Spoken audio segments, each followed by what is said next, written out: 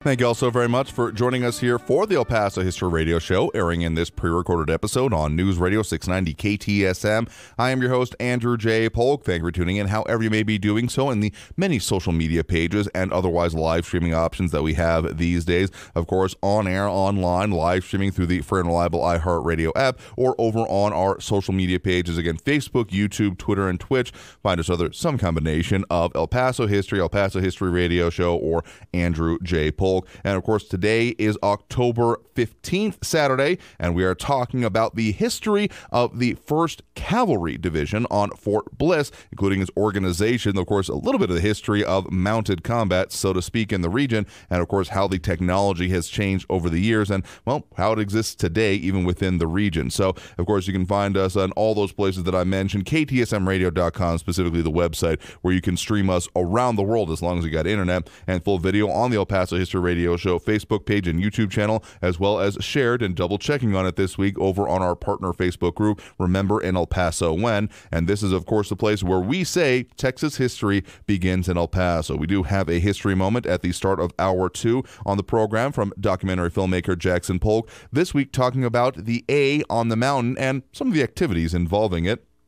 But here with us in studio today, we are joined by John Hamilton, military historian in the region. Thank you very much for joining us today. It is good to be here with you again, Andrew. Absolutely. Glad to have you back on. It's been a minute. So checking on some of the other interesting topics and research you've gone into, I don't think many people would be wrong in thinking that, well, don't we have kind of, mobility considered in at least modern military terms? Fort Bliss, I mean, of course, Fort Bliss, as it is now known, home of the 1st Armored Division. Right. And so, the things that armor and that come with them, often mobility is a very important concept for those who are interested in those kind of things, which includes me. But of course, the history, if you kind of want to draw it back a little bit, of the idea of mobility as kind of a key concern within combat capabilities in the region, has quite the long history, and technically stretching into kind of prehistory, but specifically in some of the research that you've done, it's, well, the First Cavalry Division is what we're going to be focusing on today. But of course, the history even before that point is interesting in its own right in our region. That's right. Let's start with a poem. Okay. There is this mystical association of man and horse with the cavalry. And this came out quite evidently when the cavalry was here. So let's read a poem. Come all who are able, go down to the stable and water your horses and give them some corn. For if you don't do it, the colonel will know it, and then you will rue it as sure as you're born.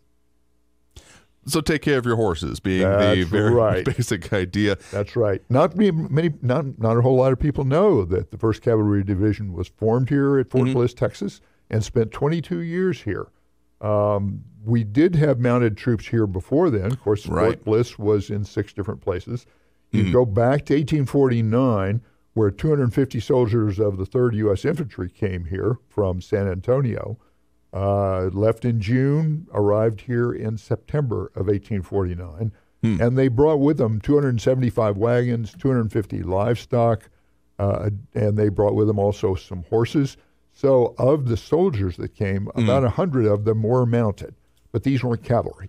The issue with cavalry didn't come up until much later, but you needed the mounted people to cover the livestock to make sure that the Indians didn't come in and steal them.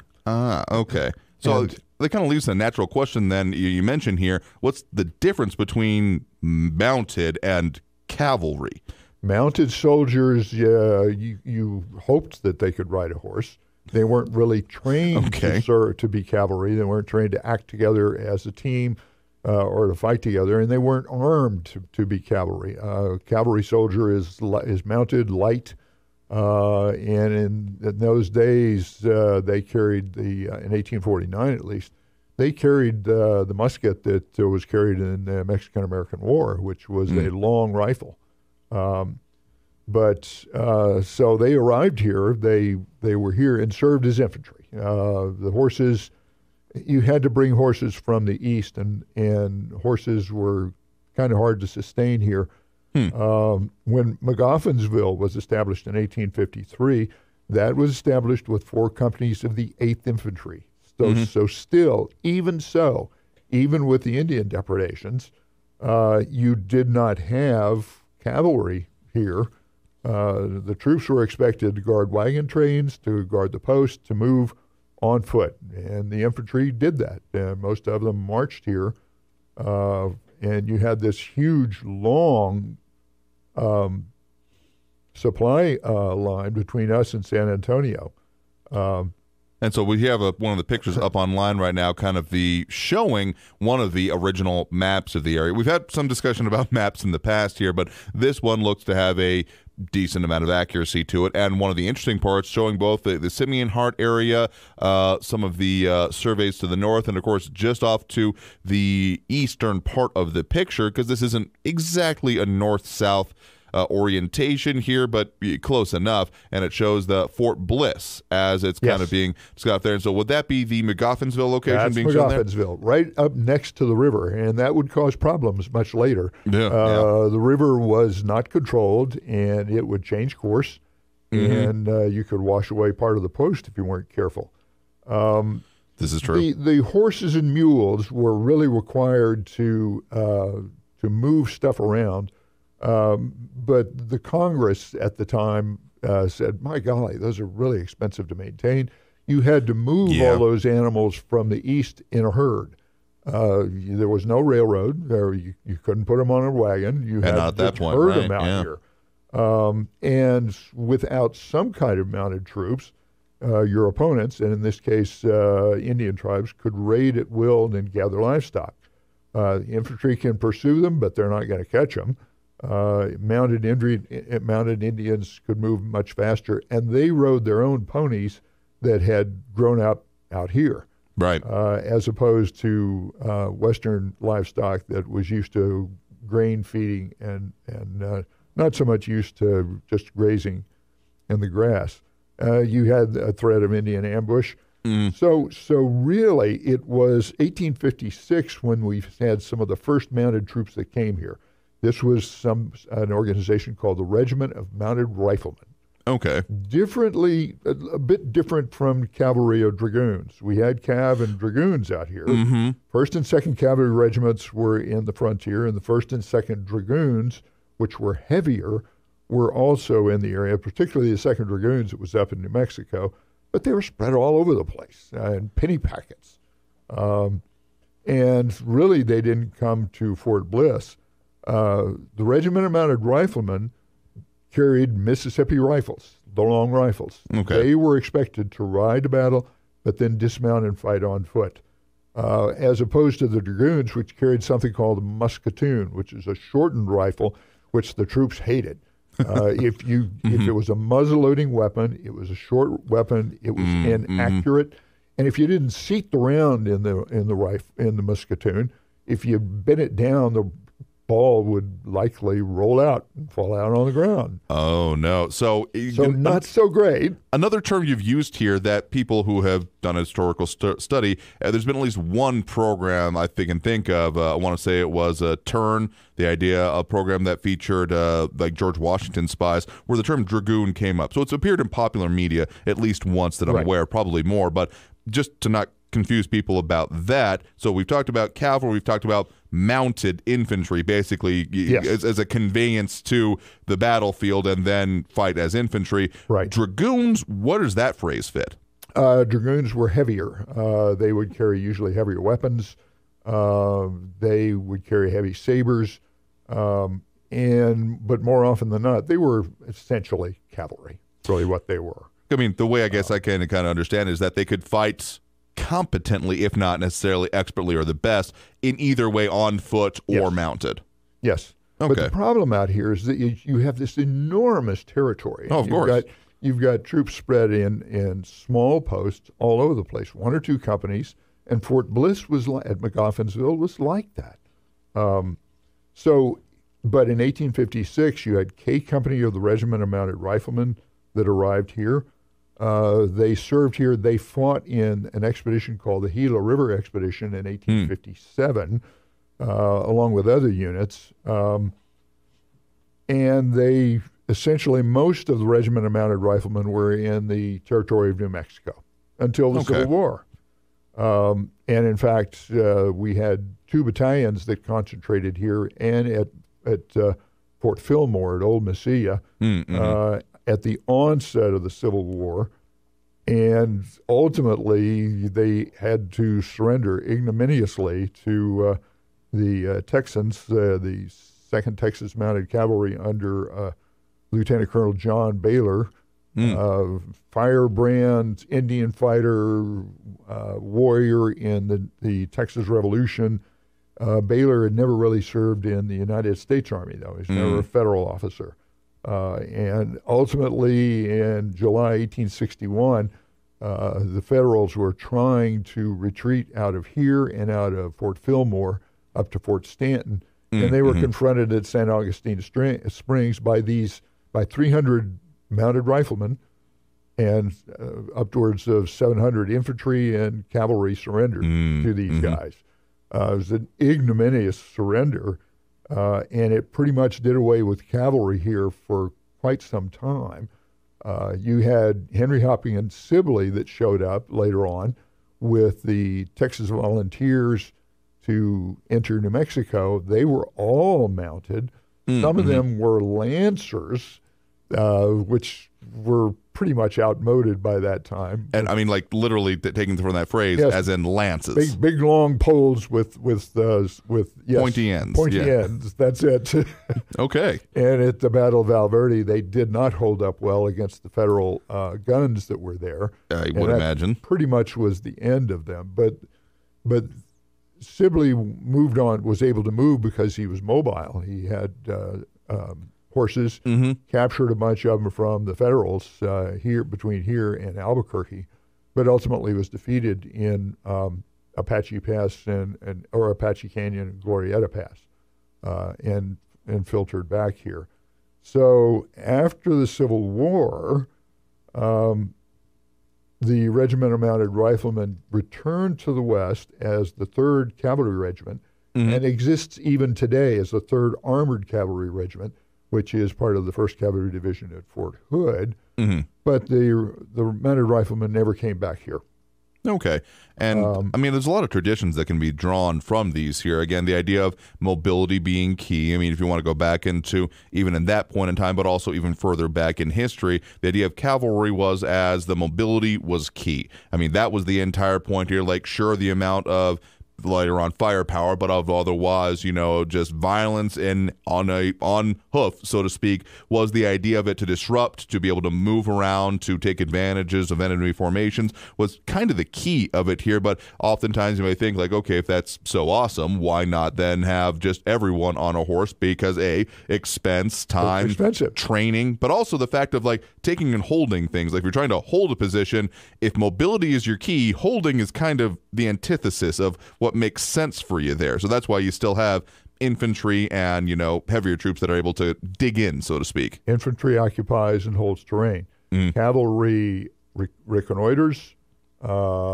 pursues, exploits what the infantry does.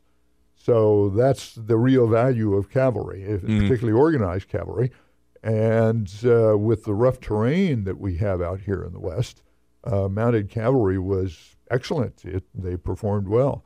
But here at Fort Bliss, here at McGoffinsville, after the Civil War until 1868, when McGoffinsville washed away, this was an infantry post. Camp Concordia between 1868 and 1877 was an infantry post.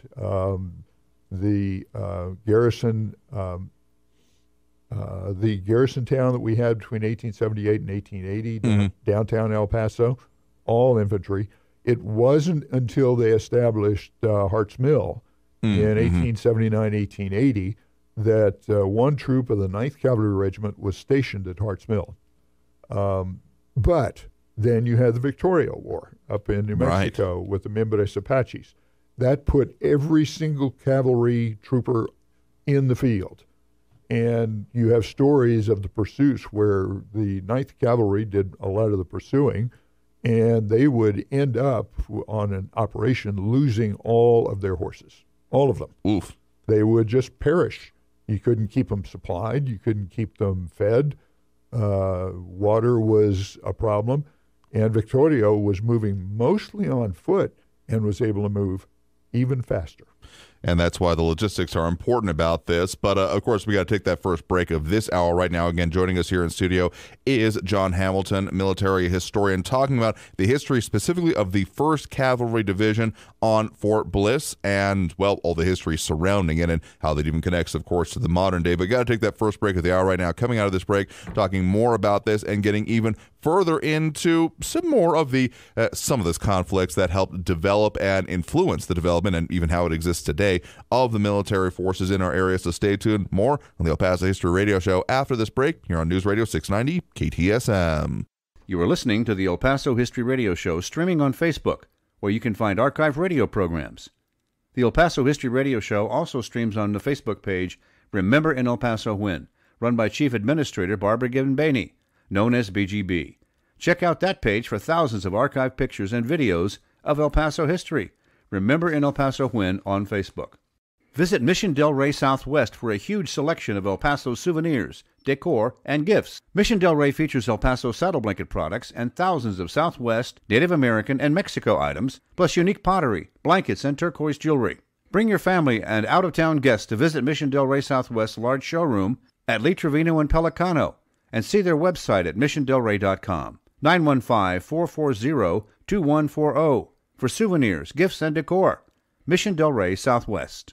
Pepe's New Mexican Restaurant and Cantina serves the old Griggs Mexican food recipes in a new location at 6761 Doniphan Drive. Enjoy great New Mexican food with cold beer and the Juan and only margarita from the cantina. The managers and cooks from the original Griggs restaurant serve tacos, combination plates, and sopapillas. Get the best Mexican food in the valley at Pepe's New Mexican Restaurant and Cantina, 6761 Doniphan near Loop 375. Call 877-2152.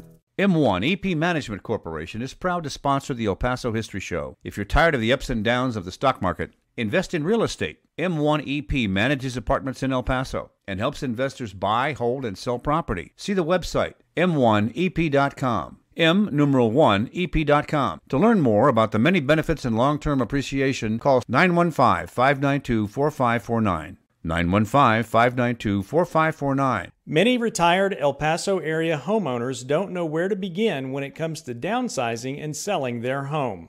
Patrick Tuttle and his Legacy Home Team follow a proven process to help retired homeowners sell faster and for more money. Call Patrick Tuttle at 915-588-1850 today and get your home sold faster and for more money. That's Patrick Tuttle at 915-588-1850. Call him today. The El Paso History Radio Show also streams on Saturday mornings on our YouTube channel, El Paso History TV. Go to youtube.com/El Paso History TV for archives of the El Paso History Radio Show. Also on that YouTube channel, you can see for free many other videos, documentaries, and lectures about El Paso area history at youtube.com/El Paso History TV. Additionally, watch a dozen TV documentaries about El Paso history for free there on our YouTube channel. This includes Legends of El Paso's Mountains, Gunfights of the Old West, El Paso's Waco Tanks, Mexican Revolution sites in El Paso, and 8 more TV documentaries produced by El Paso filmmaker Jackson Polk since 2001. And at youtube.com/El Paso History TV, you can watch for free 20 short videos we produced that were broadcast on ABC 7 KVIA TV newscasts. This series is called El Paso History TV and features Spanish missions and churches on El Paso's Mission Trail, plus the Guadalupe Mission in Juarez, Mexico. That church was built in 1659 and is the oldest known adobe building on the El Paso Juarez Valley. It still welcomes Catholic worshipers today. Go to El Paso History TV on youtube.com.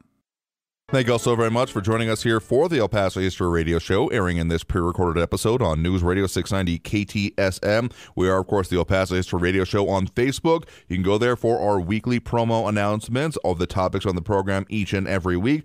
Plus, you can go to our YouTube channel, youtube.com/El Paso History TV, where you can, again, find our archives there. It's a little bit better of a location for those of you who don't have like a login elsewhere. YouTube's a little bit friendlier for that. But, of course, you can also find the full series of El Paso Gold History DVDs DVDs covering more than the last couple of decades of history production and topics developed here in town, plus a lot of other things, including the 20 different series of El Paso history TV segments produced for KVIA, but I've had a hand in on the back end myself.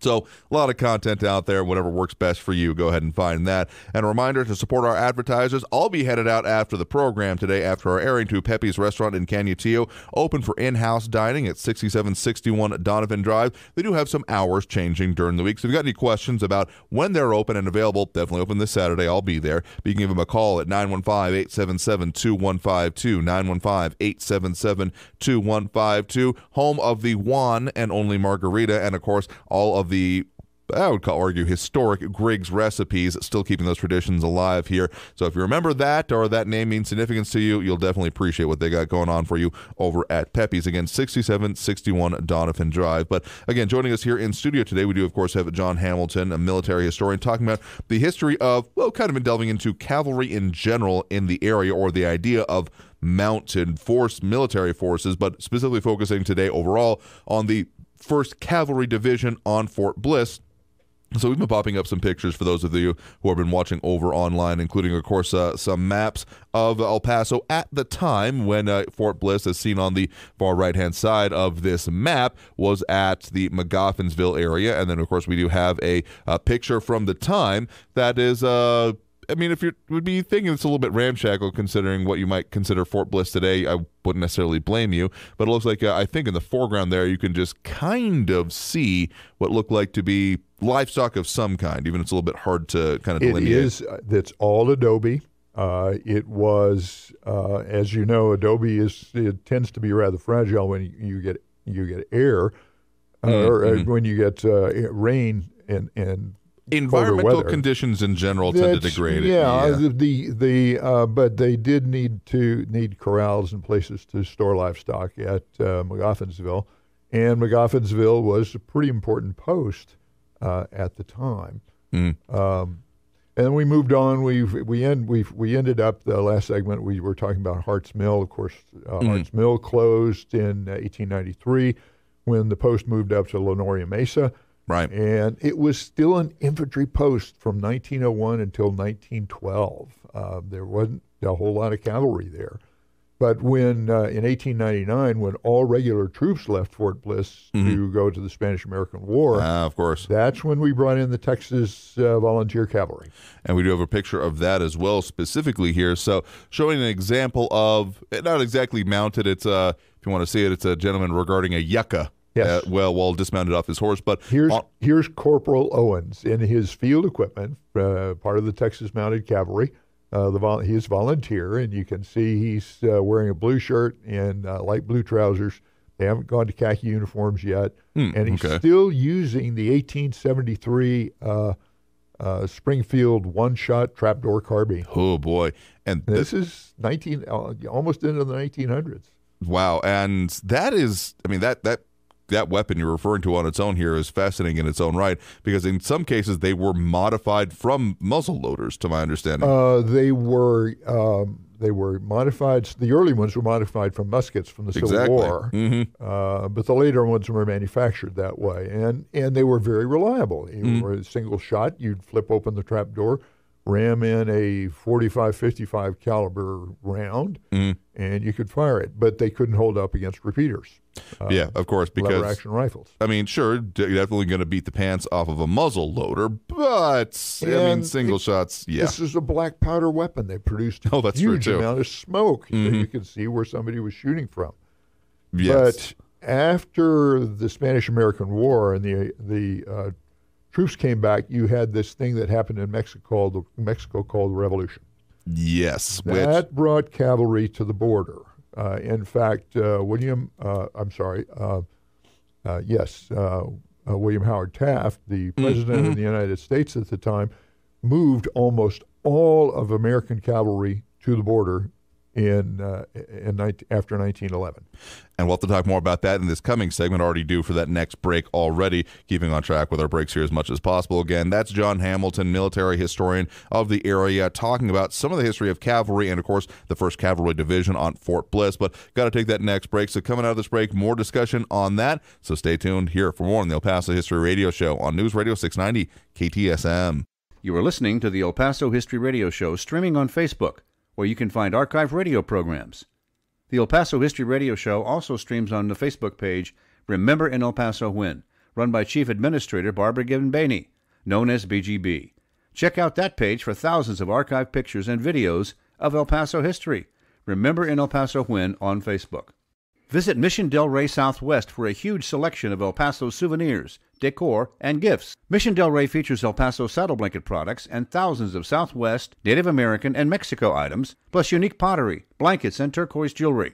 Bring your family and out-of-town guests to visit Mission Del Rey Southwest's large showroom at Lee Trevino and Pelicano and see their website at missiondelrey.com. 915-440-2140 for souvenirs, gifts, and decor.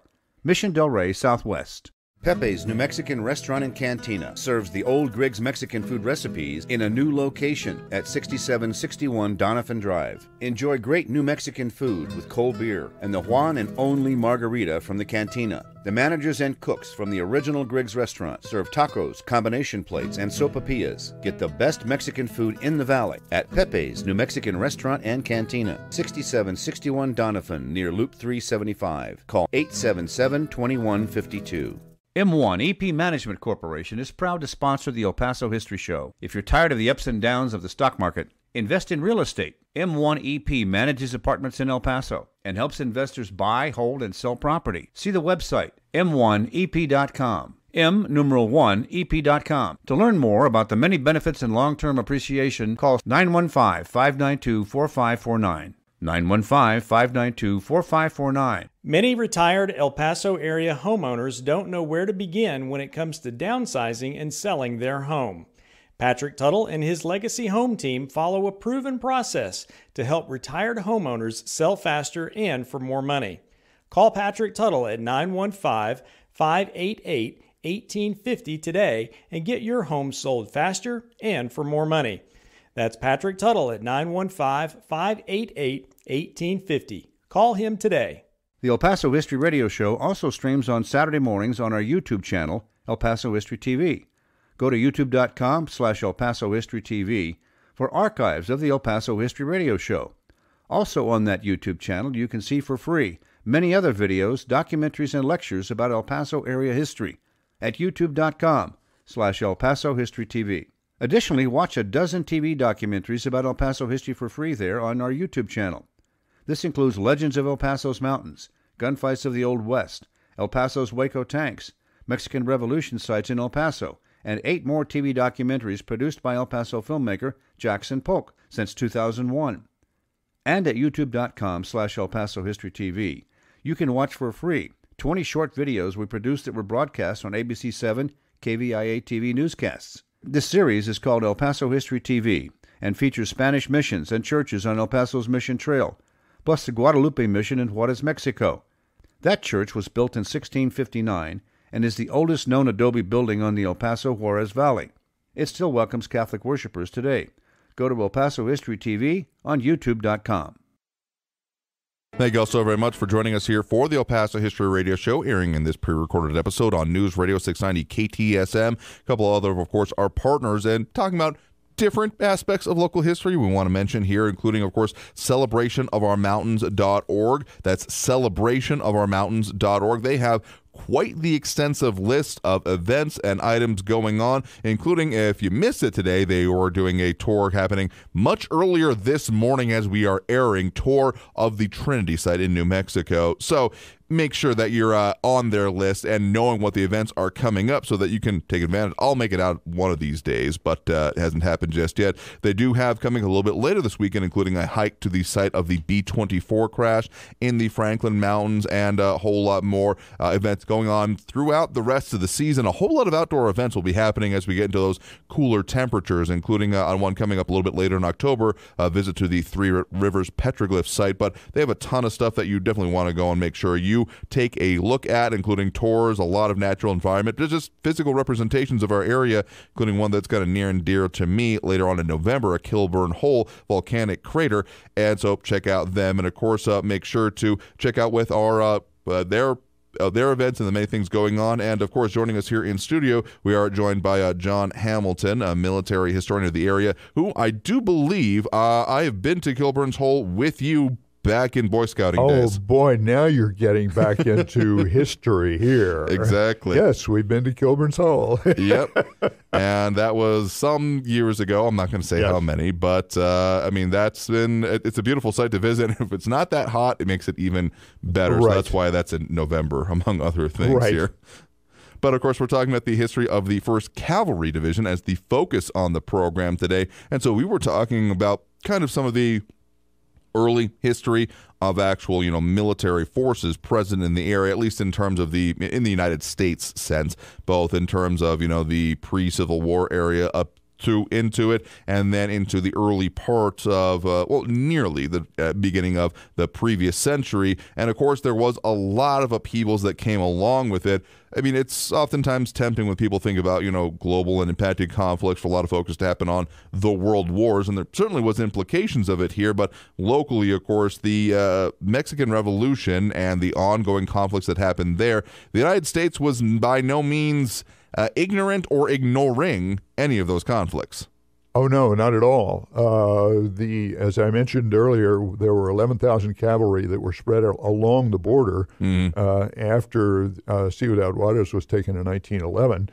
A brigade of infantry, 2 infantry regiments, were brought here from California, commanded by Brigadier General John J. Pershing. And you might think, okay, well, now that's infantry, but we also had the 4th Cavalry Regiment that was here. And this is a picture here of the 15th Cavalry that was brought here to cover the border. And so we had, ultimately, you had the raid on Columbus of course. that was done in 1916. And the Army then constituted what amounted to a division, 10,000 soldiers, including the 7th, the 10th, the 13th, and ultimately also the 11th Cavalry Regiments that went into Mexico to try to chase down Pancho Villa. Now, so the picture we're looking at right here, I would say that looks like it might be along San Jacinto Plaza. Yes, it is. That's exactly where it is. It looks like, if I'm not mistaken, the background, that would be the Mills building. Yes. That looks like. So it would be looking more or less kind of to the west in downtown. If you're essentially at what was...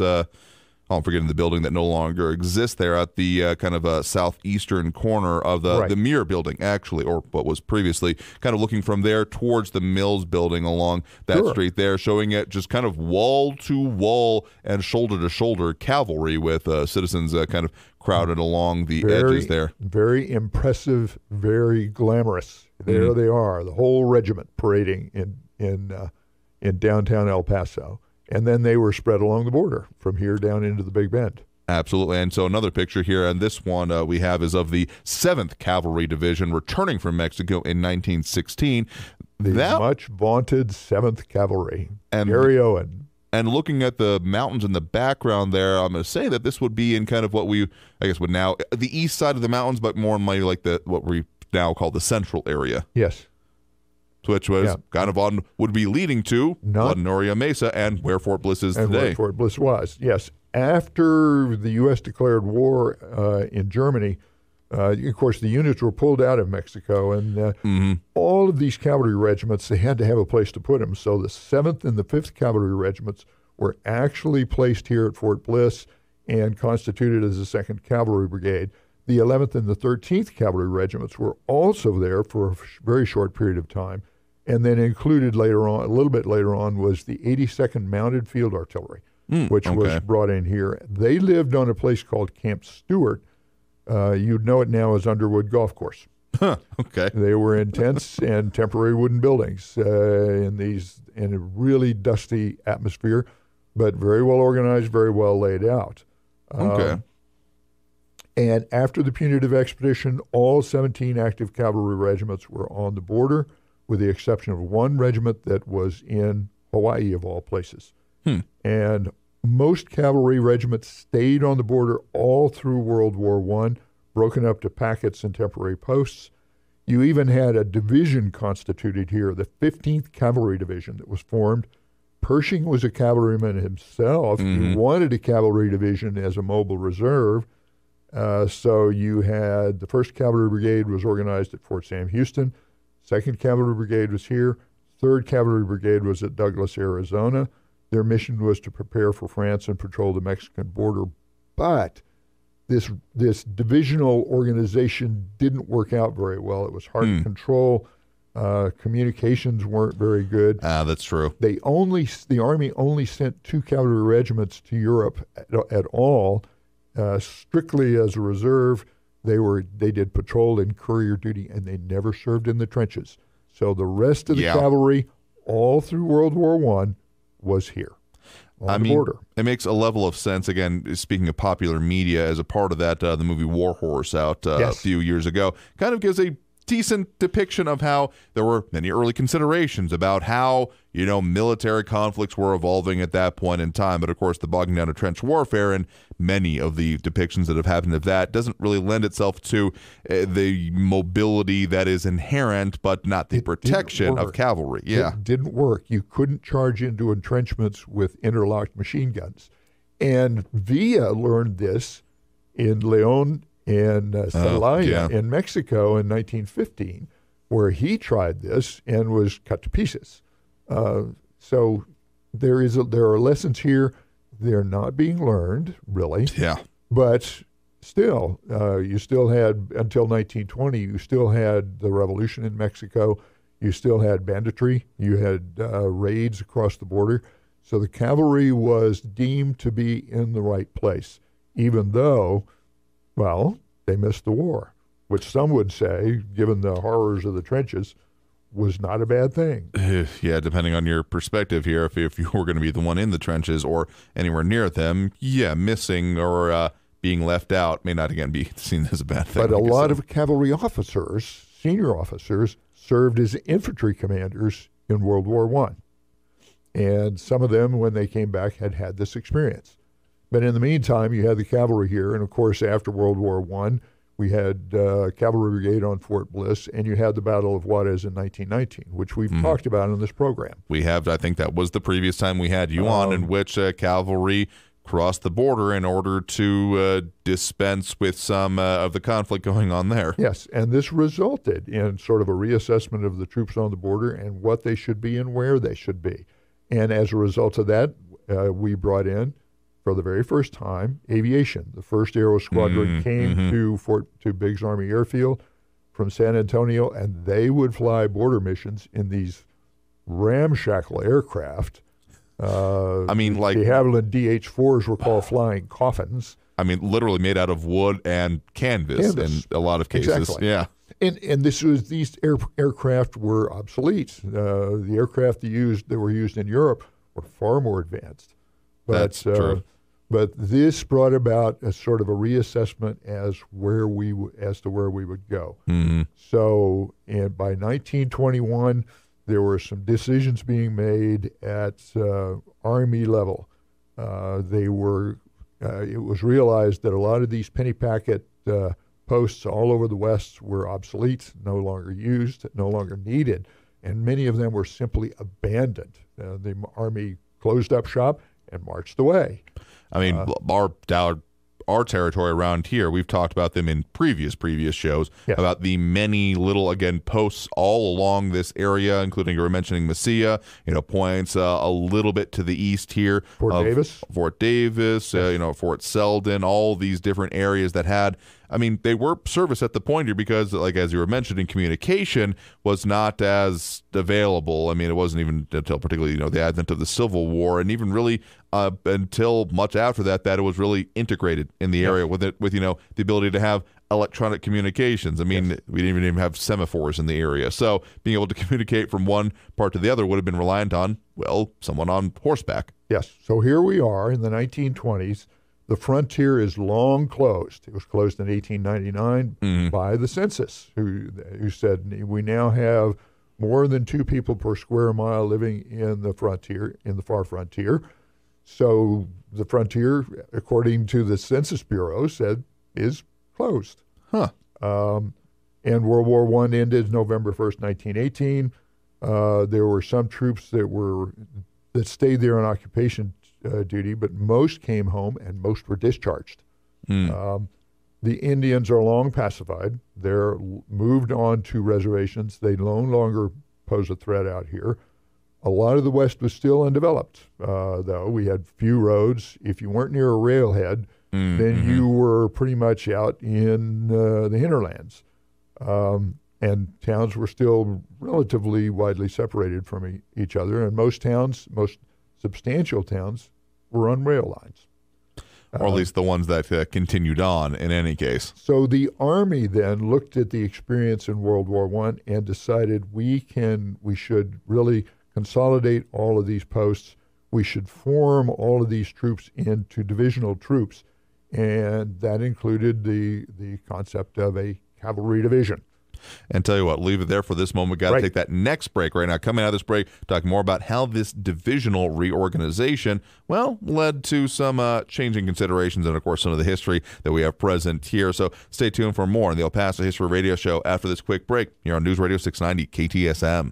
You are listening to the El Paso History Radio Show streaming on Facebook, where you can find archived radio programs.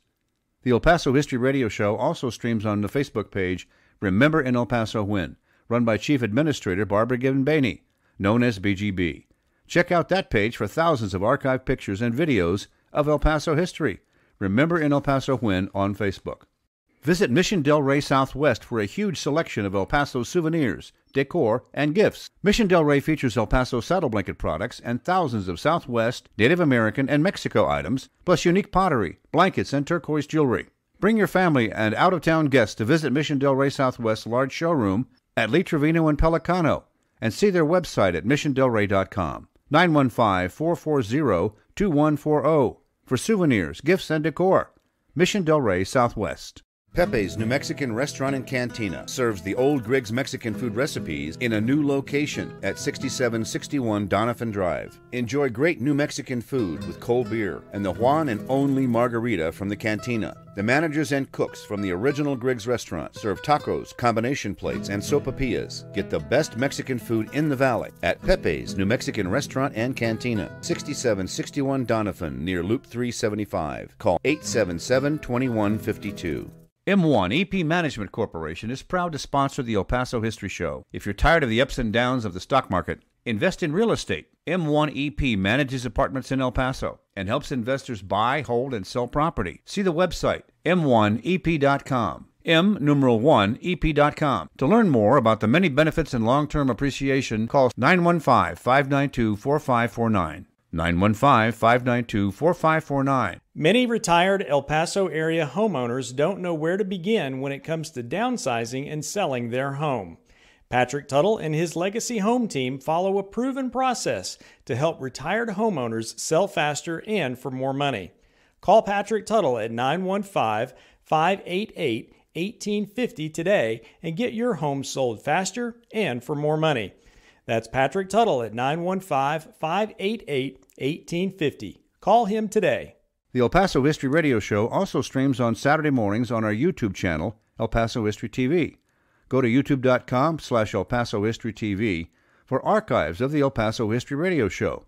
Also on that YouTube channel, you can see for free many other videos, documentaries, and lectures about El Paso area history at youtube.com/El Paso History TV. Additionally, watch a dozen TV documentaries about El Paso history for free there on our YouTube channel. This includes Legends of El Paso's Mountains, Gunfights of the Old West, El Paso's Waco Tanks, Mexican Revolution sites in El Paso, and 8 more TV documentaries produced by El Paso filmmaker Jackson Polk since 2001.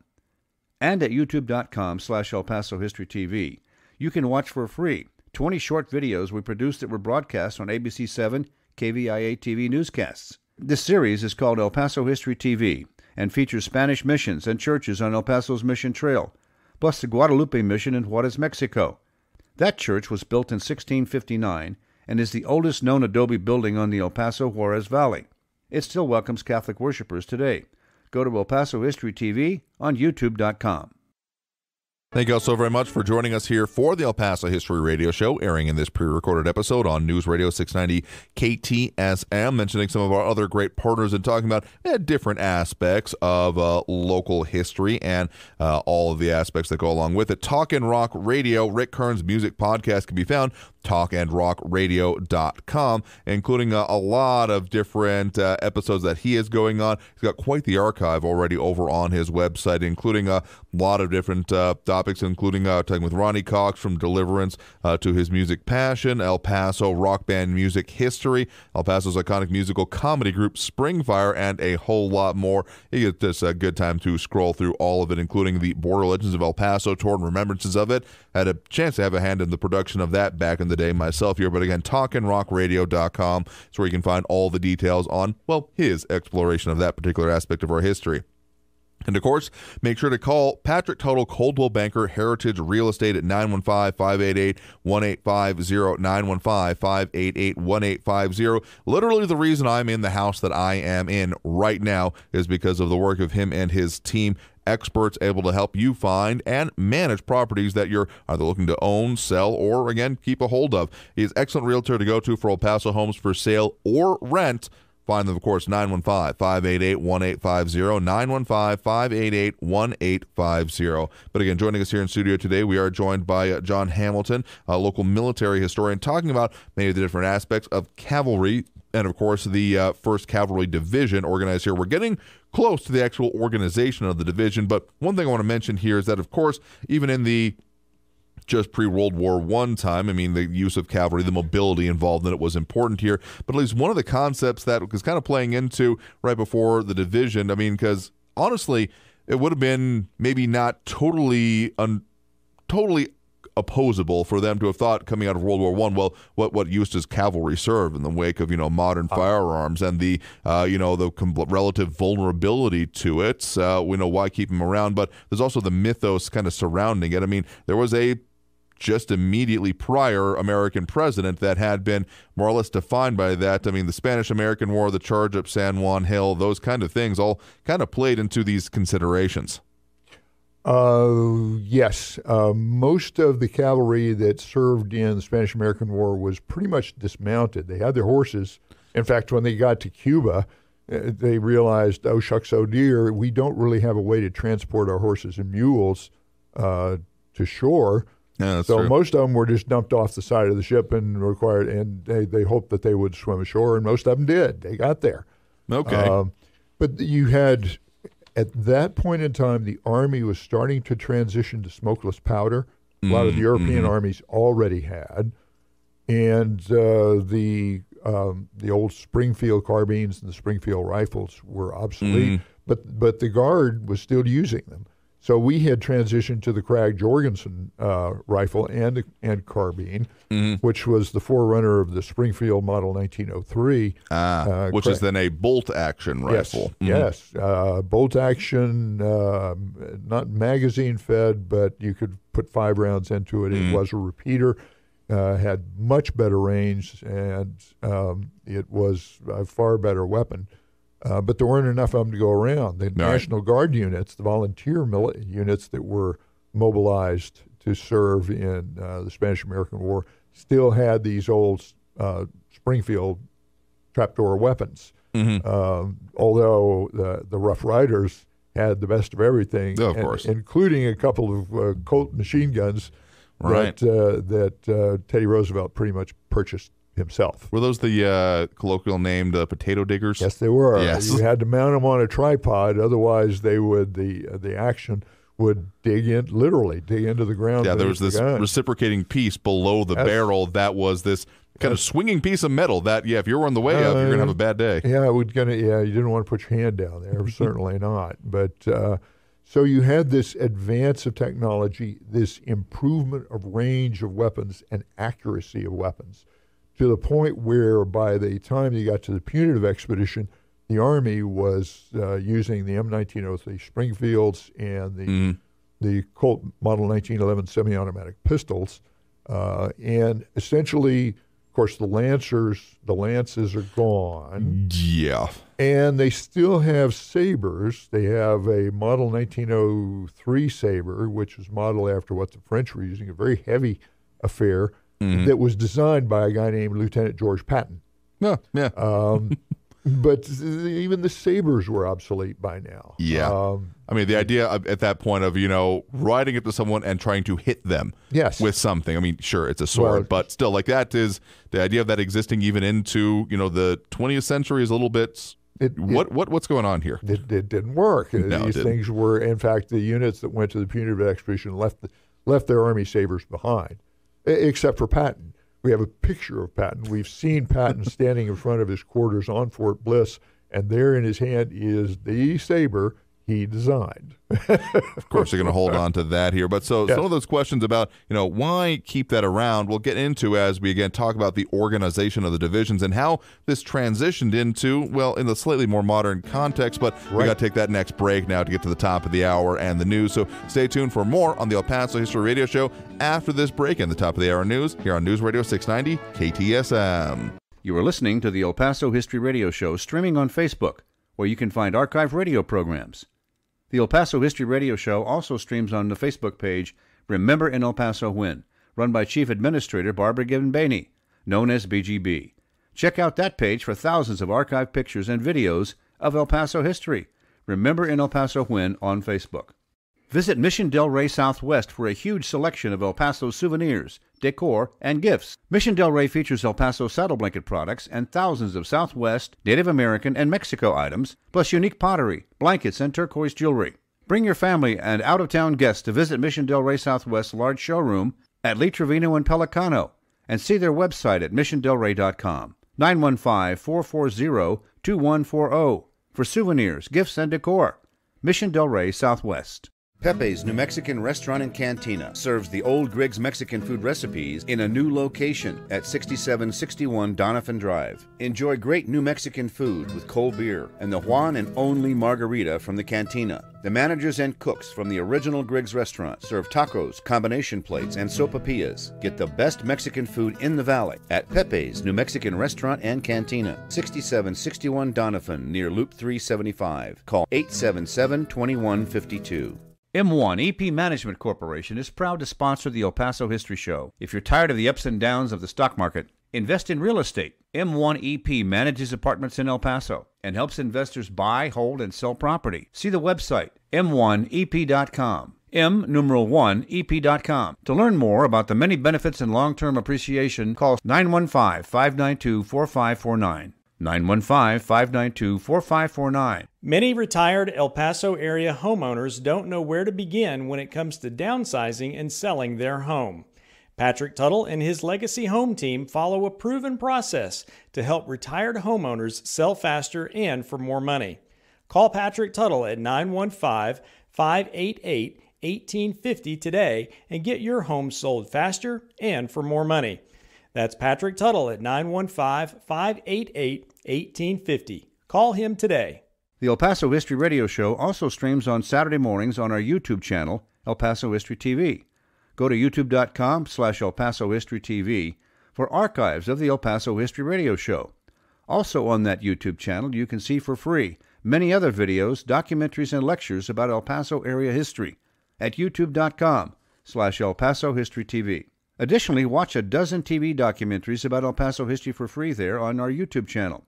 This includes Legends of El Paso's Mountains, Gunfights of the Old West, El Paso's Waco Tanks, Mexican Revolution sites in El Paso, and 8 more TV documentaries produced by El Paso filmmaker Jackson Polk since 2001.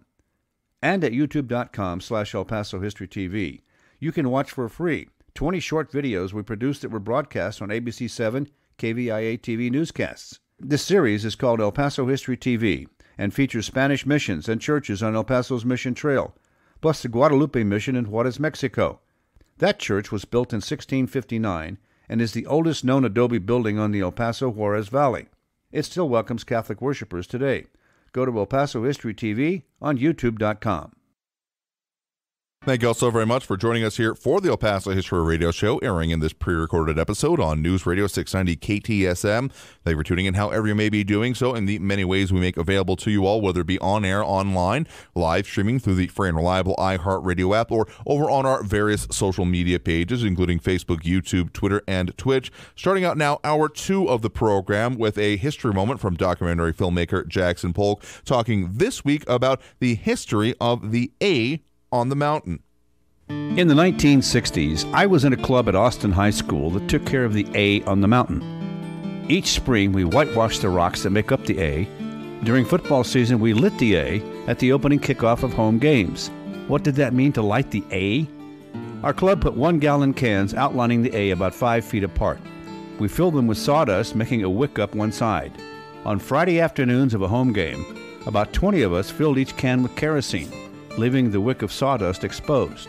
At game time, about 10 of us lit railroad flares and ran down the mountain, touching the flare to each can, which instantly lit up with the flame. You could see the lighted outlined A for miles on the east side of El Paso. The east side stands of the football stadium could also watch the lighting of the A, and the whole crowd would yell loudly, "Hey, hey, look at the A," which was the large letter outlined in cans of fire.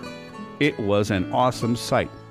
Austin's A was created by 2 students in 1931, a year after the school opened.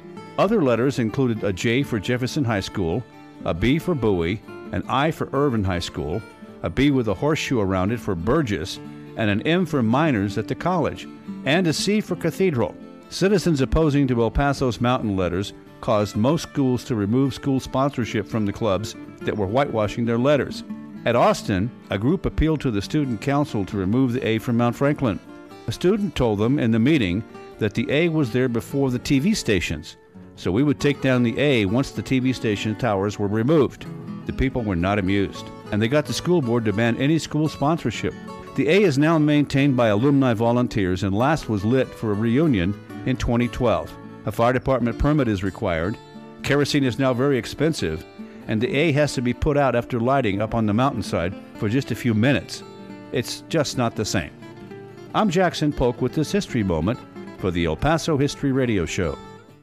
Of course, I have to mention some of our other great partners in local El Paso history and promotion, including, of course, the great Facebook group run by Barbara Given-Baney, operator of the group Remember in El Paso When. You can go there for archive pictures galore. More than 33,000 members at last check.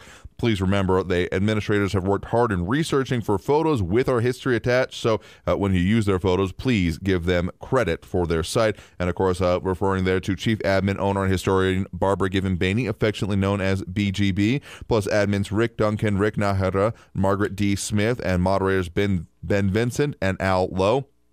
It is no mean feat to keep such a large group on track and focused on the issue at hand without any spam going on, and something that they work very hard on. So they're always looking for a few good hands to help them with that. So if you want to become part of the moderation or administrative staff, please drop them a line here. But again, join here in studio today as we are talking about the history of the First Cavalry Division on Fort Bliss with John Hamilton, a local military historian. And so for people who may have not been paying attention to that part of it, the First Cavalry Division, people may be thinking, wait, are you talking about the First Armored Division? No, because we are talking about separate organizations, even if there is a connection in history, at least in the usefulness and the concept behind it. But we are still talking about literally men on horses at this point in time, as we have now reached into the, still first quarter of the 20th century, of where we've kind of marked our history to this point. Right. World War I is over. Mm-hmm. World War I, it may surprise people, was considered an aberration by Army senior leaders. Okay. Trench warfare was an aberration. It was unlikely to recur. In the future, we would fight a war of maneuver, and to do that, you would need mounted troops. So, in fact, they pointed to cavalry experience in Italy and Palestine during World War I to support their position. So they had a couple of ideas. We'd have a division of 3 cavalry regiments, an artillery regiment, and support, or 2 cavalry brigades with 2 regiments each, a machine gun squadron, artillery, and service units. And that's what they chose.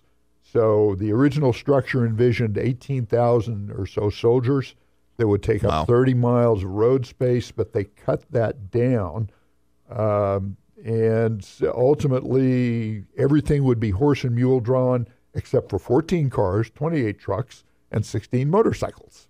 So the 1st Cavalry Division was constituted here in August of 1921. Mm-hmm. The 2nd Cavalry Division was also constituted, but never organized and never manned or never equipped. And it would never be organized, manned, or equipped.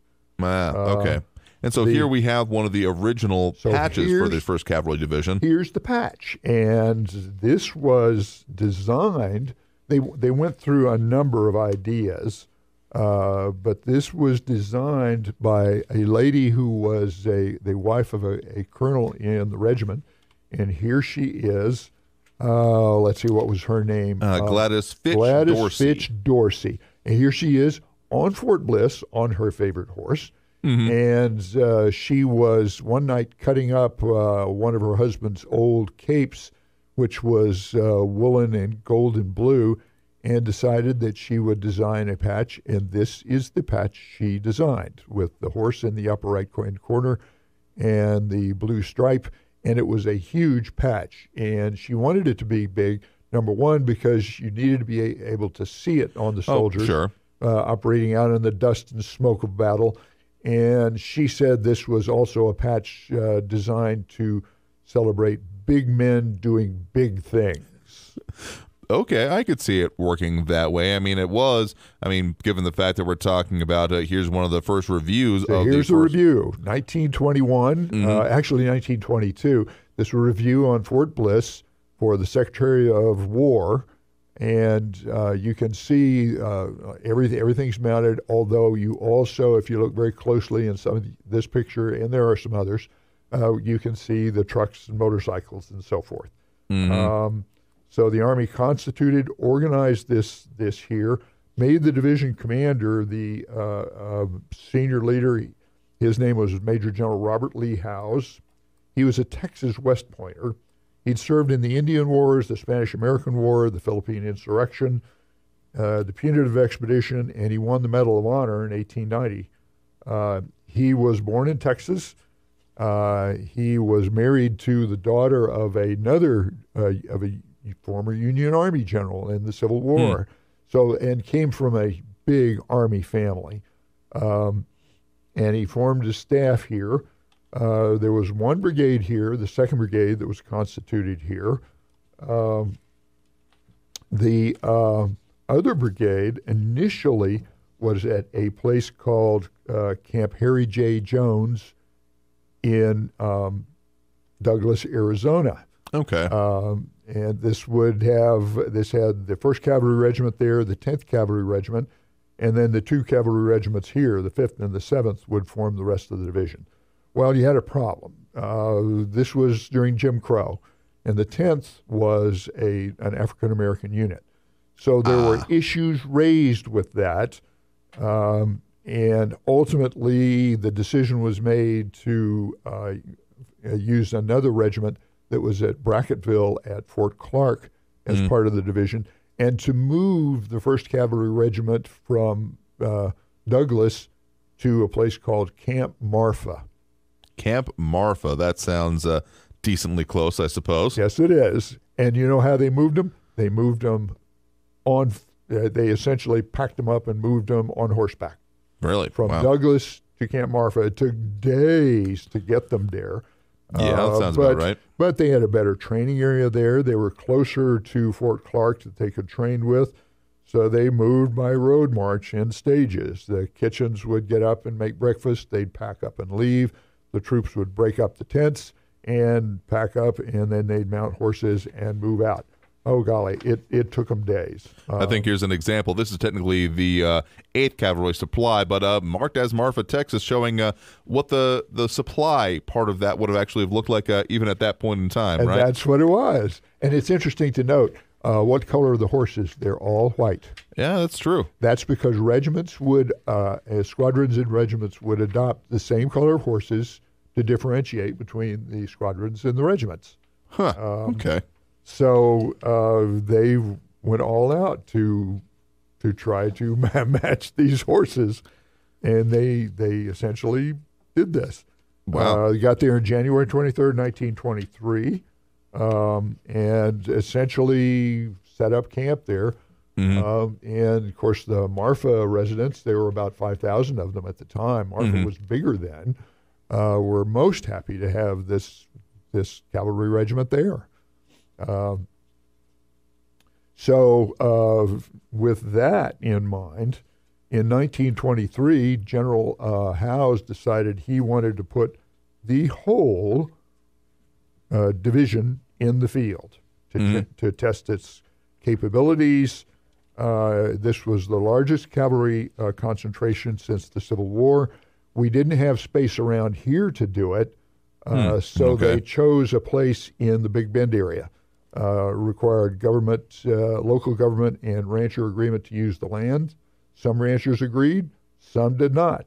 So between September 10th and October 22nd, the 2nd Brigade and all units at Fort Bliss went on the march and road marched all the way down to the Big Bend. And it was around Shafter, Presidio, Alameda area in the southern part of the Big Bend. Okay. And they did brigade-on-brigade exercise. They did live fire exercise, if you could believe that. And then at the end of the exercise, they all got back together for a full day of sports and then a formal review. And the picture you're seeing there of the support units, that was during the review. Okay. During the review. So that's why it's they're organized. I mean, it's I guess if you were actually doing the road march, it wouldn't be all nicely lined up and side by side like that. We're looking at how many covered wagons? 1, 2, 3, 4, 5, 6, 7, 8 covered wagons side by side, drawn each by at least 2 to 4 horses. How many horses would have been actually drawing each one of those? Should have been 2 or 4, up to 6, depending on what they were. Oh, really? Pulling. Okay. Yes. So they did this over 120 square miles. It was great. Wow. There's nobody and nothing out there, and the only requirement was not to tear down fences, not to ruin water tanks or water ponds. Okay. And to close the fences the gates that they went through. So they were able to say, okay, this is actually a defile. When they had to go through a fence line through a gate, it was like you had to pass through a defile for the purpose of the exercise. Okay. And you notice, yes, they're all lined up, column of ducks, all square, and that was the requirement in the cavalry. Everything lined up in order, and in the interwar period between World Wars I and II, the Army was all volunteer, all spit and polish, and they went through some substantial cuts. And so they all got the division back here. This is an interesting picture that you just put up there. That was taken here at Fort Bliss. It was the elements of the cavalry division drawn up in the patch, as the patch. So what we're seeing here is the entire 1st Cavalry Division arrayed and laid out so that a picture could be taken of the way they are positioned, including, of course, you can see the, for those looking online, it's essentially making the patch, which is a kind of like a rounded heater shield kind of looking thing, what you might think of if you think of, I think Captain America's first shield, the one that is, kind of square at the top and then war kind of, sloping and rounded towards the bottom here with a cross in the middle. It's probably only the 2nd Brigade, but the 2nd Brigade would have included 2 full regiments. The 82nd Field Artillery Regiment that was here, the support units that were here, the signal units, they were all drawn up. And, of course, everybody is either on a horse or a mule. Yeah, and this taken dated December 14th, 1929, Brigadier General Chaz J. Simmons, and not quite sure. I mean, you could take time to try and count as many people as there are there, but honestly, I'm always impressed when they do these kind of pictures, how they did take perspective into consideration. Well, kind of, maybe not as much in this one, because it's more or less still shield-like, even though we got people. I mean, you can definitely see the guy in front at the tip of the shield, but the rest of it, you just kind of start seeing, dots for heads at the back of it, because it's, a whole, at least brigade, like you're saying. So there's a lot of people in that picture making up the version, the in-person version, so to speak, of the patch. Yes. So this shows regimented life. A soldier would sign up for 4 years active service, 3 in reserve. The average recruit was 5 feet, 7 inches tall, 144 pounds, and the rejection rate was 76% on enlistment. Wow. Everything was based on order, protocol, routine. And regimental commanders were gods. They would pull in their lieutenants. They'd say, set up a riding exercise. I want a prescribed horse jump. This is how we're going to do it.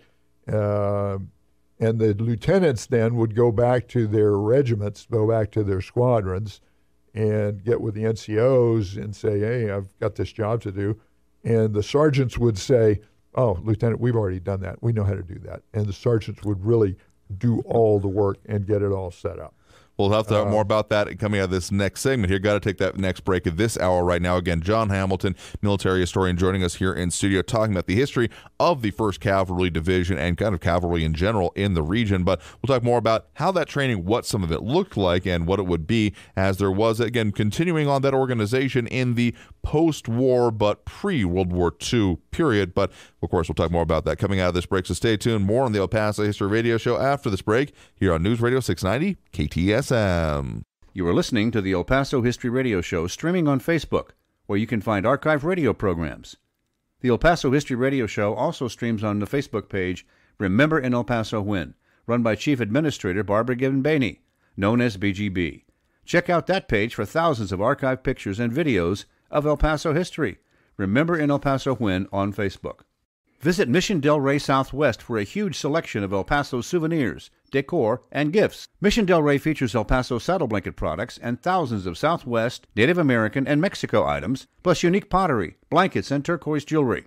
Bring your family and out-of-town guests to visit Mission Del Rey Southwest's large showroom at Lee Trevino and Pelicano and see their website at missiondelrey.com. 915-440-2140 for souvenirs, gifts, and decor. Mission Del Rey Southwest. Pepe's New Mexican Restaurant and Cantina serves the old Griggs Mexican food recipes in a new location at 6761 Donovan Drive. Enjoy great New Mexican food with cold beer and the one and only margarita from the cantina. The managers and cooks from the original Griggs restaurant serve tacos, combination plates, and sopapillas. Get the best Mexican food in the valley at Pepe's New Mexican Restaurant and Cantina, 6761 Donovan, near Loop 375. Call 877-2152. M1 EP Management Corporation is proud to sponsor the El Paso History Show. If you're tired of the ups and downs of the stock market, invest in real estate. M1 EP manages apartments in El Paso and helps investors buy, hold, and sell property. See the website, m1ep.com. M1ep.com. To learn more about the many benefits and long-term appreciation, call 915-592-4549. 915-592-4549. Many retired El Paso area homeowners don't know where to begin when it comes to downsizing and selling their home. Patrick Tuttle and his Legacy Home team follow a proven process to help retired homeowners sell faster and for more money. Call Patrick Tuttle at 915-588-1850 today and get your home sold faster and for more money. That's Patrick Tuttle at 915-588-1850. Call him today. The El Paso History Radio Show also streams on Saturday mornings on our YouTube channel, El Paso History TV. Go to youtube.com/El Paso History TV for archives of the El Paso History Radio Show. Also on that YouTube channel, you can see for free many other videos, documentaries, and lectures about El Paso area history at youtube.com/El Paso History TV. Additionally, watch a dozen TV documentaries about El Paso history for free there on our YouTube channel. This includes Legends of El Paso's Mountains, Gunfights of the Old West, El Paso's Waco Tanks, Mexican Revolution sites in El Paso, and 8 more TV documentaries produced by El Paso filmmaker Jackson Polk since 2001. And at youtube.com/El Paso History TV, you can watch for free 20 short videos we produced that were broadcast on ABC 7 KVIA TV newscasts. This series is called El Paso History TV and features Spanish missions and churches on El Paso's Mission Trail, plus the Guadalupe Mission in Juarez, Mexico. That church was built in 1659 and is the oldest known adobe building on the El Paso Juarez Valley. It still welcomes Catholic worshipers today. Go to El Paso History TV on youtube.com.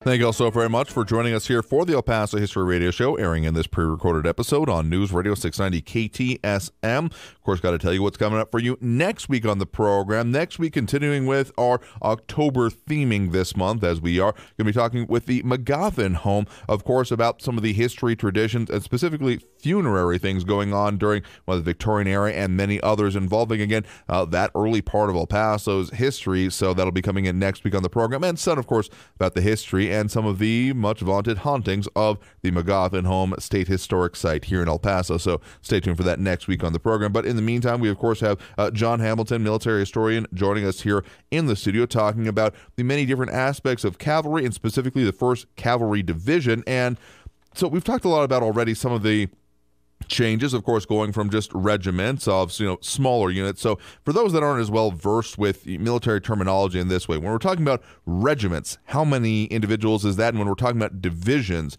how many individuals is that? Regiment would have about 1,000 soldiers. Okay. Division in this case would have about 8,000 to 9,000 soldiers. And within the regiment, you would usually have 3 squadrons, and each would have a number of soldiers, anywhere from 75 to 150 or more. It depended. In 1921, the Army was cranking up this cavalry division, but they cut the size of these regiments. The regiments used to have 12. I'm trying to remember. They used to have 12 troops. They cut them to 6 troops. So the numbers went way down very fast. And it's well to remember in 1921. This is sort of the onset of the Great Depression. No, and this was during, and interestingly enough, this was during Prohibition. So, and we'll talk about that in a few minutes. Absolutely, and of course, we're in the intercession between the two wars at this point. Of course, they at that point in time didn't know that, but some of the questions about mobility, firepower, protection, armor, because of course people may be thinking, well, didn't tanks make their appearance during World War I? And well, of course that was the code name at the time here, but it was still kind of hadn't been totally adopted. And of course you have to consider the differences between the European and the American model. The Americans were very much interested in fire and maneuver, as you were talking about, being able to maneuver, whereas such concepts as like the Maginot Line were getting developed in Europe. So some of the interplay between that will these show up, and it will show up pretty dramatically. But in the meantime, in the barracks, if the regimental commanders were gods, sergeants were lesser gods. And you've got this shows the interior of one of the barracks on Fort Bliss at the time, and you can see how they lived. Open bays, wall lockers, foot lockers, and bunks. I read a story about a first sergeant of H Troop 5th Cavalry, First Sergeant William Wolf, W-O-O-F, Glass. Okay. At the noon meal every day, he would announce, I want you people to understand that I'm the first sergeant of H Troop. And that meant he was fully in charge. And at one point, one morning, there was a troop that had gone berserk and was shooting up the barracks with a Springfield rifle. The rifles were in the barracks, and they had live ammo. Well, Wolf snatched the rifle away, knocked the soldier out with the butt of the rifle, then calmly turned to the remaining soldiers and said, all right, you people hurry up and get ready for inspection. Keep going. And you clean the barracks, the bathrooms, personal equipment, yourself. You bathe 2 times a week, and other times you wash your face, your hands, your teeth. You shaved clean, your hair was trimmed, and you wore a spotless uniform with highly polished shoes and leather or clean canvas leggings. You were not ready for inspection unless you could see the reflection of your rifle stock in your shoes and the reflection in your shoes of your rifle stock. And then you mucked out stables. A horse will produce 40 pounds of manure a day. Oh, yeah, that's true. So you mucked out the stables, and you mucked them out, and you mucked them out even more. And the stables were virtually spotless. You had to have horseshoes. Of course. Every soldier carried horseshoes in his saddle. And Fort Bliss ran a horseshoeing school.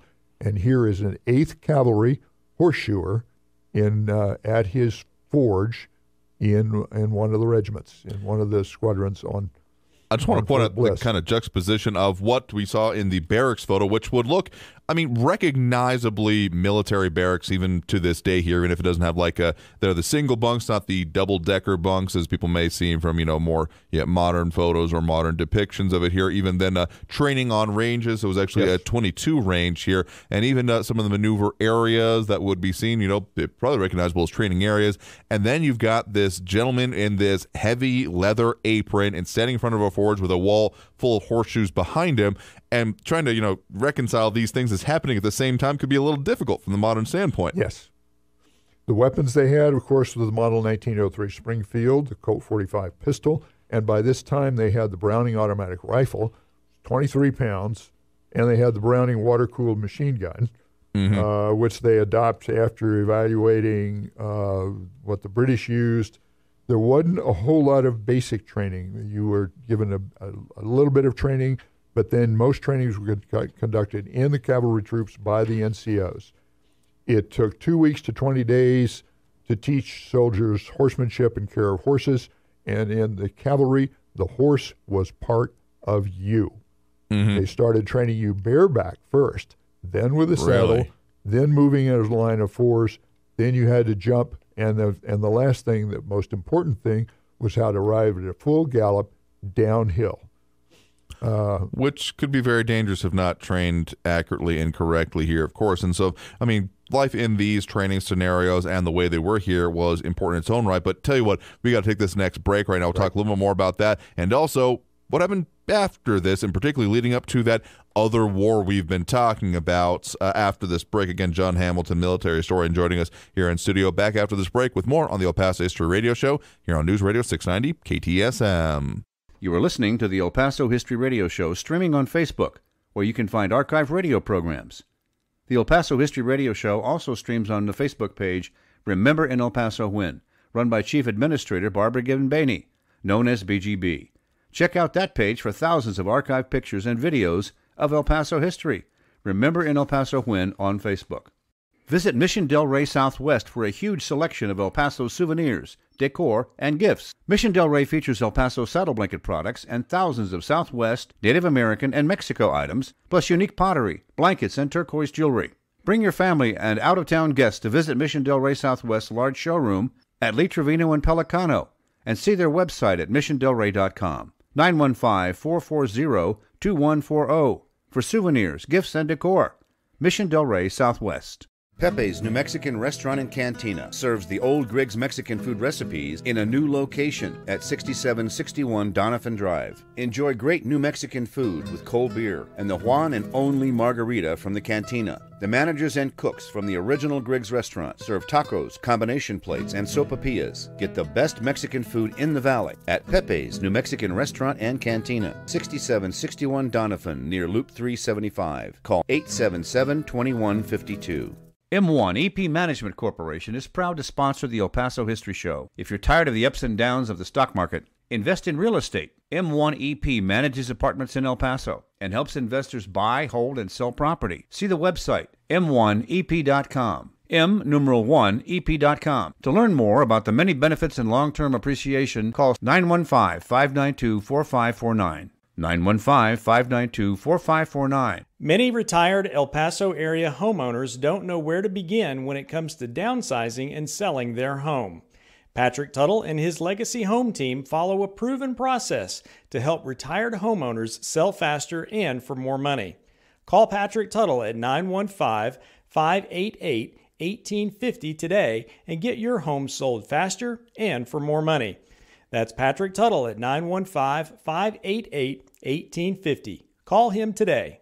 The El Paso History Radio Show also streams on Saturday mornings on our YouTube channel, El Paso History TV. Go to youtube.com/El Paso History TV for archives of the El Paso History Radio Show. Also on that YouTube channel, you can see for free many other videos, documentaries, and lectures about El Paso area history at youtube.com/El Paso History TV. Additionally, watch a dozen TV documentaries about El Paso history for free there on our YouTube channel. This includes Legends of El Paso's Mountains, Gunfights of the Old West, El Paso's Waco Tanks, Mexican Revolution sites in El Paso, and 8 more TV documentaries produced by El Paso filmmaker Jackson Polk since 2001. And at youtube.com/El Paso History TV, you can watch for free 20 short videos we produced that were broadcast on ABC 7 KVIA TV newscasts. This series is called El Paso History TV and features Spanish missions and churches on El Paso's Mission Trail, plus the Guadalupe Mission in Juarez, Mexico. That church was built in 1659 and is the oldest known adobe building on the El Paso Juarez Valley. It still welcomes Catholic worshipers today. Go to El Paso History TV on YouTube.com. Thank you all so very much for joining us here for the El Paso History Radio Show, airing on News Radio 690 KTSM in this pre-recorded episode. I'm your host, Andrew J. Polk. Thanks for tuning in however you may be doing so, be it on air, online, live streaming through the free and reliable iHeartRadio app, or over on our social media pages where this video and all of our previous ones are up and there for your viewing pleasure, including Facebook, YouTube, Twitter, and Twitch, and our partner pages, including Remember and El Paso When. Of course, this week only El Paso Inc., you'll find another great set of local and in-depth reporting on a variety of issues affecting us here in the borderlands. So El Paso's business journal, El Paso Inc., is available for home or business delivery. To receive El Paso Inc., get it delivered right to your house, or even get your digital subscription. You can find them online at elpasoinc.com. You can bet I review it just about every week to stay on top of those important stories. But again, joining us here in studio right now, we are joined by John Hamilton, a local military historian, and talking about the history of the First Cavalry Division here in El Paso, because, of course, there is a lot of history, both in the before the organization, even post it, but we were talking about, of course, coming out of World War I, the ways that military forces were being considered was different on either side of the Atlantic, and, of course, as I was wondering about what would the future conflict be? There were a lot of different kind of competing ideas about how it should work. Essentially going into World War I, there was this thought that the individual soldier with a rifle was the ultimate military platform. And then trenches and artillery and machine guns and things like that challenge that as a bit. But as tends to happen during peacetime, you fall back to what you know, so to speak, particularly military leadership. And what they knew was, fire maneuver, regiments, cavalry specifically, even if they got organized into the divisions. And so as much as it kept on, and we've popped up some pictures of, how, division life worked in El Paso. This picture of there they are gambling. And almost...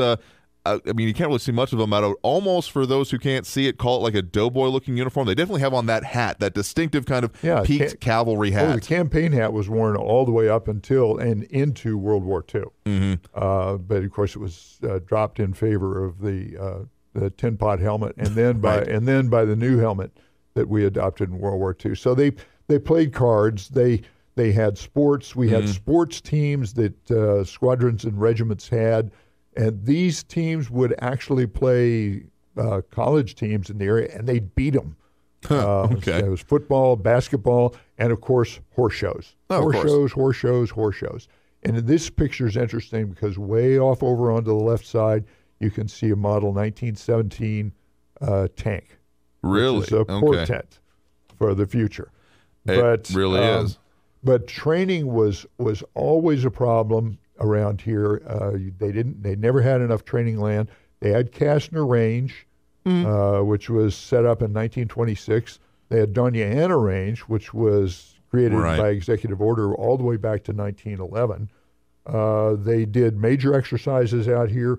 They had a major exercise in the Toya Vale Balmorhea area in 1938, where again they put the entire division out there, and this included scout cars and aviation. And the scout cars were starting to come to be used here. This is a LaSalle scout car on Fort Bliss in the 1930s. LaSalle produced them. Ford produced one. Pontiac produced one. There was a company called Marmot Harrington that produced one. And these were ultimately festooned with machine guns, and then ultimately would be replaced with tracked vehicles, which the Army referred to as combat cars. Yeah, so this would truly be considered a car here, the LaSalle T1 you're talking about, because, it's got rubber wheels, the axles, fenders clearly visible, but then, the armor plating on the rest of it, and it's one of those styles, for those who can't see it, of probably a straight 6 or 8 engine in it, and the fairing panels on the side of it here, so not the kind of wide hoods that we're used to these days when we think about cars. And interestingly enough, it does have a fashion of a turret on the top of it, but otherwise essentially taking the format slightly heavier duty, somewhere in between like a Model T and a tractor of the time, conceptually speaking here, and then putting a whole lot of metal panels onto it to keep it from being able to be hit by a bullet, though artillery, your mileage may vary. It was about quarter-inch steel, and it would, small arms, it would deflect that reasonably well. The division was rapidly being pulled, almost kicking and screaming, into the modern age. There were a lot more quarters and new barracks that were built in 1938 during the Depression with WPA funds. Ultimately, this is the 1st Cavalry Division east of Fort Bliss, drawn up for a full review. And you can see, if you look at it, there are a lot of vehicles out there. Yeah, going to give a slightly closer view to it here. I mean, previously we've seen, let's just take a picture and imagine of it. This was, 1916, when it was the 7th Cavalry returning that would then end up making up the 1st Armored Division. But this picture, taking a little bit closer to it, showing that, yes, you can see, parts of the cavalry off to, lined up and en masse in the kind of right side of the picture there. But on the left side, making up, frankly, the bulk of the space is obviously vehicles, mechanized, a lot of trucks, of course, logistics talking about there. And of course, in the background, you can see, the actual territory of Fort Bliss itself here. But that, again, like you're saying, shades of things to come, so to speak, as it was that there was a lot more just bulk being taken up by the actual vehicles as opposed to just the flesh and bone, so to speak. Yes. In fact, in 1932, at Camp Marfa, now called Fort D.A. Russell, the 1st Cavalry Regiment, not the division, 1st Cavalry Regiment, turned in all their horses and mules and then trained for Fort Knox, Kentucky, to essentially become part of the 7th Cavalry Brigade Mechanized, which is the forerunner of the 1st Armored Division.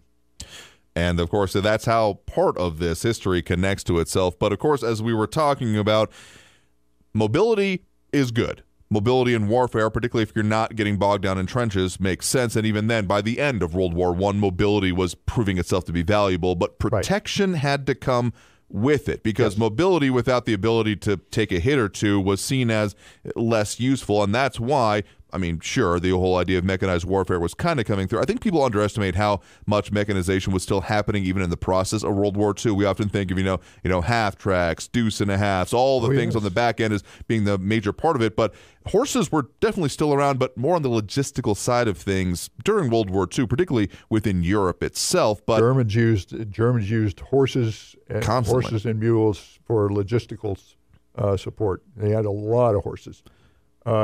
In 1941, you had the General Headquarters maneuvers that were conducted in Louisiana. These were two armies that were set against each other. The 1st Cavalry Division was packed up, sent there, and they operated as part of the exercise. And initially, the division performed pretty well. But the 2nd Armored Division attacked them one time under a smokescreen and dealt them a severe blow. And the result was they pretty much decided that horse/mechanized forces proved no advantage in the maneuvers. And that was it. That was the death knell of the mounted horse cavalry. I mean, it makes a lot of sense here, but the fact that it continued on even until 1943, that late here, as again we have that picture here. This is of the I do believe the final dismounted review in 1943. The Franklin Mountains clearly in the background, and the many lined up different regiments of the 1st Cavalry Division shown there. And essentially after this, they would get off their horses and never in this organization anyway, get back on them. They came back here after the maneuvers. In 1942, they turned in all horses and mules and started exercising as a dismounted infantry division. The intent was to build a division. They did not change the structure. It was still a 2-brigade, 2-regiment structure. Interesting. And this picture is at Armstrong Field, which is down the hill from the old Officers Club. Which is essentially, I mean, they might be confused to be like ponding areas these days, right? Yes, that's what it is now. And, Yeah. and oh, yes, it will. Yes, we've seen it ponded there. That's true. We certainly have. But this was a polo field, and this was also it was big enough at that time. You didn't have Highway 54 behind them. No, that's true. It was big enough to put the whole division out there. So this is the final review, 1943. They all moved to Camp Stoneman, California, and took ship to become part of the Southwest Pacific Theater under General Douglas MacArthur. And again, because of the changes in technology, and that's why even at times, I mean, there are phrases that exist until this day of such as Cav Scouts and certain phrases that they use that we're not going to repeat on air here because we get in trouble for them, such as if you ain't Cav, you ain't. Point is that there is that kind of sense that still continues on, but the actual technology and outmodedness of the horses themselves and the limits of them. At one point I wanted to at least mention here that we didn't get to before is that, of course, they had dealt with a lot of logistical issues, feeding and watering, horses at this point in time, but it was not something that was able to be done at this mass totally indigenously in this area because, I mean, even we're mentioning back into the Victoria Wars that the mounted horses were not able to survive the campaign because I was actually happened to be out at the Indian Cliffs Ranch Cattlemen's earlier this week, and one of the stats that they put up is that the carrying capacity of that huge swath of land that whole area encompasses, beyond just the restaurant, is about 2 to 3 cattle per acre. Yep. Because, sure, there is vegetation with heavy air quotes for those who can't see it, but it's, sparse, high desert vegetation that is not exactly lush grasses. No. Not at all. This is very rough terrain.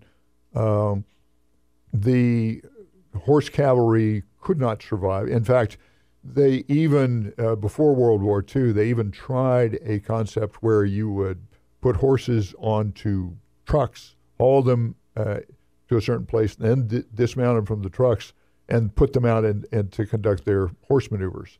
I mean, there were a lot of interesting concepts that were used. They tried that in Louisiana, and again, it didn't work. This was pretty much the end of horse cavalry. There was at least one concept, maybe not used locally, I'm aware of, where they considered bicycles instead to essentially replace the actual horse. Yes, well, they did try bicycles here for a while, and that didn't work very well either. There are 2 remnants of the First Cavalry Division on Fort Bliss. At Memorial Circle, there is a plaque at the flagpole commemorating the First Cavalry Division service on Fort Bliss. And then, of course, you have the cavalry statue. Of course. That's downtown. That was gifted to the city by a retired cavalry general officer and accepted by Mayor Tom Lee at the time. And that sits right across from... It's in a triangular area. It's right across from the Scottish Rite. Of course, and we'll have to talk more about that here in a second. Got to take that last break. Coming out of this break, get into the last segment of the program, kind of wrapping up and some final thoughts about how this legacy continues to today. So stay tuned. More on the El Paso History Radio Show after this break here on News Radio 690 KTSM. You are listening to the El Paso History Radio Show streaming on Facebook, where you can find archived radio programs. The El Paso History Radio Show also streams on the Facebook page Remember in El Paso When, run by Chief Administrator Barbara Gibbon-Baney, known as BGB. Check out that page for thousands of archived pictures and videos of El Paso history. Remember in El Paso When on Facebook. Visit Mission Del Rey Southwest for a huge selection of El Paso souvenirs, decor, and gifts. Mission Del Rey features El Paso saddle blanket products and thousands of Southwest, Native American, and Mexico items, plus unique pottery, blankets, and turquoise jewelry. Bring your family and out-of-town guests to visit Mission Del Rey Southwest's large showroom at Lee Trevino and Pelicano, and see their website at missiondelrey.com. 915-440-2140 for souvenirs, gifts, and decor. Mission Del Rey Southwest. Pepe's New Mexican Restaurant and Cantina serves the old Griggs Mexican food recipes in a new location at 6761 Doniphan Drive. Enjoy great New Mexican food with cold beer and the one and only margarita from the cantina. The managers and cooks from the original Griggs restaurant serve tacos, combination plates, and sopapillas. Get the best Mexican food in the valley at Pepe's New Mexican Restaurant and Cantina, 6761 Doniphan, near Loop 375. Call 877-2152. M1 EP Management Corporation is proud to sponsor the El Paso History Show. If you're tired of the ups and downs of the stock market, invest in real estate. M1 EP manages apartments in El Paso and helps investors buy, hold, and sell property. See the website, m1ep.com. M1ep.com. To learn more about the many benefits and long-term appreciation, call 915-592-4549. 915-592-4549. Many retired El Paso area homeowners don't know where to begin when it comes to downsizing and selling their home. Patrick Tuttle and his Legacy Home Team follow a proven process to help retired homeowners sell faster and for more money. Call Patrick Tuttle at 915-588-1850 today and get your home sold faster and for more money. That's Patrick Tuttle at 915-588-1850. Call him today.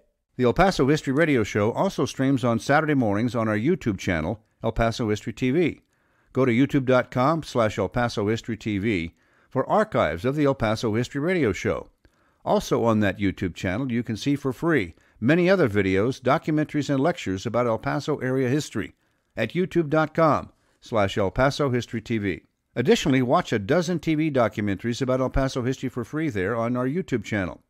This includes Legends of El Paso's Mountains, Gunfights of the Old West, El Paso's Waco Tanks, Mexican Revolution sites in El Paso, and 8 more TV documentaries produced by El Paso filmmaker Jackson Polk since 2001. And at youtube.com/El Paso History TV, you can watch for free 20 short videos we produced that were broadcast on ABC 7 KVIA TV newscasts. This series is called El Paso History TV and features Spanish missions and churches on El Paso's Mission Trail, plus the Guadalupe Mission in Juarez, Mexico. That church was built in 1659 and is the oldest known adobe building on the El Paso Juarez Valley. It still welcomes Catholic worshipers today. Go to El Paso History TV on youtube.com. Thank you all so very much for joining us here for the El Paso History Radio Show, airing in this pre-recorded episode on News Radio 690 KTSM. I've been talking again a lot this past couple hours with John Hamilton, local military historian, talking about the history specifically of the First Cavalry Division on Fort Bliss, but also a lot about cavalry concepts of it and what was evident in our area through a lot of areas of just pre-modern and modern history. So we have now gotten through World War II, underway. I mean, of course, December 7th, 1941 and all those kind of considerations. But by 1943, there was still technically cavalry, even if they weren't exactly being deployed as cavalry. They were getting modified from being cavalry and turned into, like you said, infantry units and such. But of course, there was some facets of that even after the war kind of survived, if only in concept, and some through lines we can draw from the 1st Cavalry Division to the now present on Fort Bliss 1st Armored Division. Right. The 7th Cavalry Brigade mechanized that was at Fort Knox before World War II ultimately became the 1st Armored Division, constituted at Fort Knox in 1940. The 1st Cavalry Division that deployed from here into the Southwest Pacific, they fought in New Guinea, the Bismarck Archipelago, and in the Philippines, Leyte and Luzon. And they still retain that organization and this cavalry spirit. The units still were designated cavalry, even if they didn't have the horses. Armored cavalry. Well, the armored cavalry is a little bit different, though. Yeah, that's true. And they served in Europe pretty much. But their mission was reconnaissance. They were fairly lightly armored. You didn't have heavy guns. It wasn't until much later that we established the Armored Cavalry Regiments, which were a combined arms unit. They had aviation, they had artillery, and they had tanks and armored personnel carriers. And the 3rd ACR, of course, was here, 3rd Armored Cavalry Regiment, was here between 1972 and 1993. And it is still part of the 1st Cavalry Division. And even today, the 1st Cav Division at Fort Hood still retains this mystique, this tradition. You have to go through a spur ride and earn your spurs, even though you're not going to ride horses. And they still have a horse platoon. Really? Yes. Wow. They still have some horse riders. The Cavalry Division served in Korea, served in the Vietnam War. After Vietnam, they became something called a Tri-Cap Division, which had with an armored brigade, an air mobile brigade, and an air cavalry brigade. And this didn't last very long. It was kind of hard to do, and they came to the decision it was probably best to just make them an armored division. So that's what they were. And now they are a heavy division, armor mechanized at Fort Hood, Texas. Deployed to Iraq and fought. And it's well to remember that ultimately in October 2005, the First Cavalry Division came back to Fort Bliss in the form of the 4th Brigade, 1st Cavalry Division, the Long Knives who stood up out here. They deployed to Iraq in December 2006 and came back to Fort Bliss in 2007. And then about 6 months later, they reflagged as part of the 1st Cavalry Division at Fort Hood and moved on. And, of course, then that was when the 1st Armored Division was moving in here from Europe.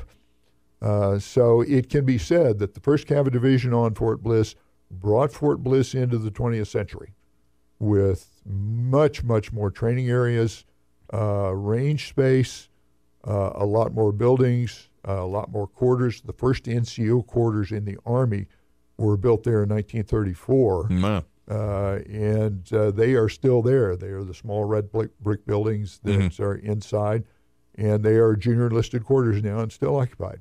Still used. The one you can say on what would be considered old Fort Bliss, I guess you could say, the parade grounds and surrounding it. Well, yes, we refer to we started referring to Fort Bliss as Old Fort Bliss and New Fort Bliss, and a previous commanding general said, no, it's East Fort Bliss and West Fort Bliss. That is true. I don't want to get in trouble with any generals today. But no, we won't get in any trouble. Of course, and West Fort Bliss is the historical district. It's much of it is still there.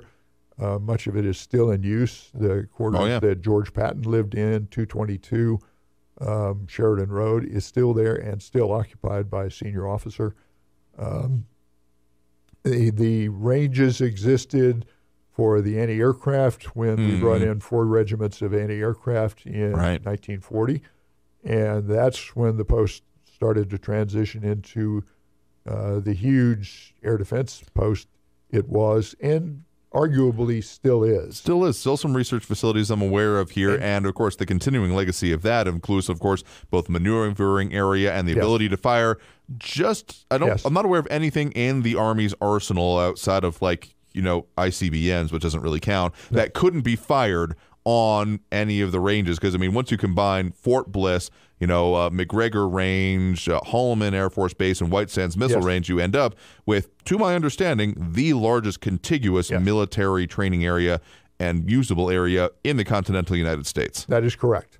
You can fire, and a lot of work is being done now on precision fires.